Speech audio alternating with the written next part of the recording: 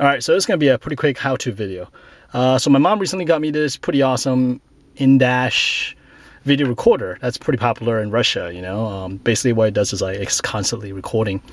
And it's good for maybe like 6 or 8 hours or longer video footage.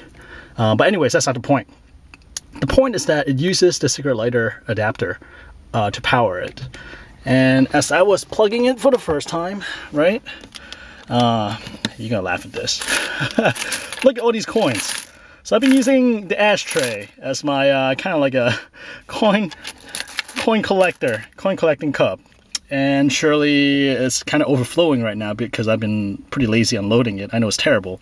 And so I have this this plug out, right? As I was about to plug the power plug in to the recorder, and a penny fell in. Now, penny's made of copper, it's super conductive, so immediately I saw spark. I'm like, oh no. Immediately shut off the car, tried to get the penny out, and it was actually jammed in really good. It was actually lodged like sideways. So I ended up just like praying to God and using like a pair of wooden chopsticks and then kind of like fished it out. So thankful I'm Asian, otherwise I don't even know what's going to happen because it fits perfectly in there. So I used wooden chopsticks, you know, turned it sideways and kind of like picked it out. And I tried it, and sure enough, like, it's not powering on. At first I thought, okay, maybe the unit's defective, and then I tried like cell phone charger. Nope, the light is not on, so that means like it's bad.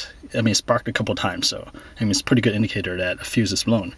And sure enough, I went online, do some research, and people suggest that, okay, I mean, chances are you blew a fuse. And that's where the fun begins. So the car I have is a 2013 BMW 328i, and it's relatively new, so it's not too many information online, or maybe I just haven't dig deep enough. But all the ones I've seen so far, all the tutorials are dealing with like the older generation of BMW. So I was trying to find a few bucks. Here, let me just make this quick. Okay. So I went to the trunk first, because I remember there's like all the fuse back here.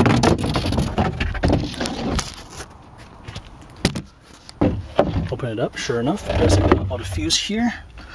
And right here, you'll find a little chart. Kind of depicting all the different fuse, the amperage, and then the location. So I was looking at this, all these icons, most of them make sense, but some of them not really. So I'm trying to decipher, okay, which one is cigarette lighter, you know? Some of them look like butt wash. I don't know what's going on. So finally I went online, I kind of cross-referenced it with some of the older generations chart, and turns out the last item right here, this is the icon for cigarette lighter adapters, and there are 3 fuses associated with it. So it's going to be, sorry, it's kind of out of focus, 60, 66, 69, and 162, and 2 of those are up front. So let's move on to the front. So once I pop the hood, which I've done already, the fuel box right here under this unit right here, there's a little lever. You just kind of like lift the whole plastic piece out. Okay. And right here we got some warnings saying that, like, you know, don't get it wet, blah blah blah. There are a little notch right here and in the back. Push them together, lift, push them together, lift, and it should come out pretty easily. Once it's out, you'll see something like this. So 66 is this guy right here. Alright, the yellow one with 20 amp up there. And 68, I believe, is this guy right here, if I remember right, also 20 amp. So I checked already, it's actually this one. So the third one down on the right hand side is the one linked up to the console unit's cigarette lighter adapter. So let me pull that out. I'm going to try to do this one-handed.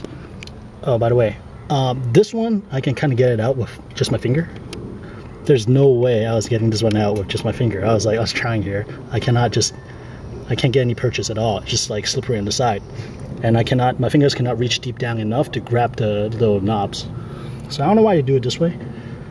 Like these, you can kind of get them out, like the 5 watts mini ones, that's fine. But these guys, it's impossible. You need some kind of tool. So at first I tried like a regular needle nose, did not work, but good thing I'm a nerd and I have like these model ones. It's a little skinnier, and these did okay. So let me see if we can do this real quick right here. So I just grip the side and pull straight out. Okay, here we go. So let's see. Let me see if I can show you. Okay, so if you look here, you see the middle, like this part right here, it's not connected. That means it's blown fuse.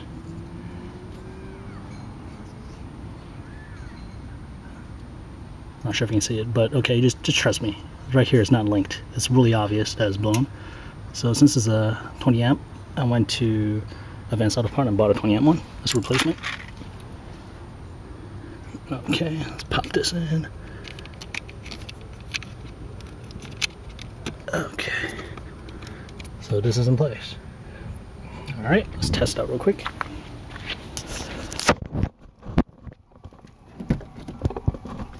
Okay. Oh, by the way, I got a little passenger right here. Crazy story. I opened the door. This guy flew in, crashed right into the mirror of the window, and just kind of dazed. Her beak is slightly chipped. A little blood came out, so I know there was a little crack. And now she's just kind of resting, sitting there. She's been sitting there for like half an hour. I'm just gonna let her rest and kind of get her energy, and I'm gonna let her out because I think she's a swallow and they eat like insects, and there's no way I'll be able to help her out. So hopefully she'll pull through. But anyways, let's take a look at this and make sure it works. So open this up, make sure no penny in place. We'll test it out with my car charger. Yes, excellent. So now it's back in play, and I guess tonight I get to finally play with the in-dash recorder. Oh, by the way, in terms of car charger for Android, a Ryzen one is amazing. It charges up so fast. But anyways, tangent. Okay, make sure there's no coin. Pull it back out, and we are back in business. I'm gonna go back and put all the covers back in, and I'm sure you don't need to see it. So hopefully this video helped some people out. I mean, it took me a little research and a little digging around to figure everything out. And well, you know, if you have any questions, just leave in comments, and hopefully I'll be able to help you out too. All right, have a good day, guys.